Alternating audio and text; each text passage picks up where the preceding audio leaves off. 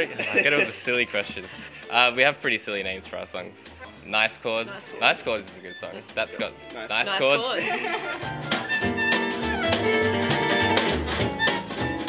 A lot of women come to their shows, me being one of them when I used to be a fan, and they have this little presence on the stage, and especially when these two start to sing or something. Not presents. No. Like, we don't give that. No, they give it to women. No, like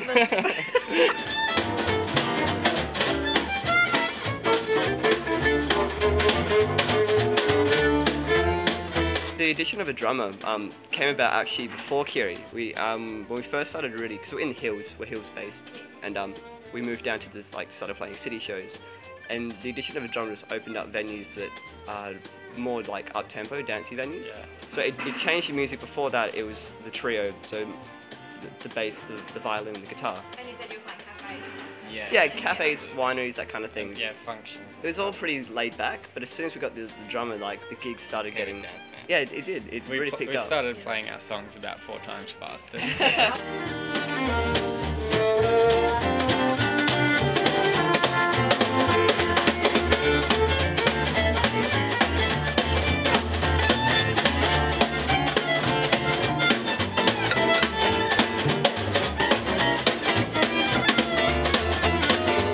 ended up going touring with these boys.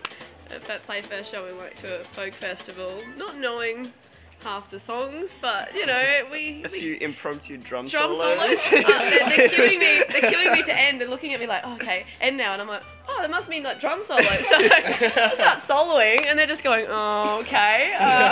Yeah, so it was kind of fun.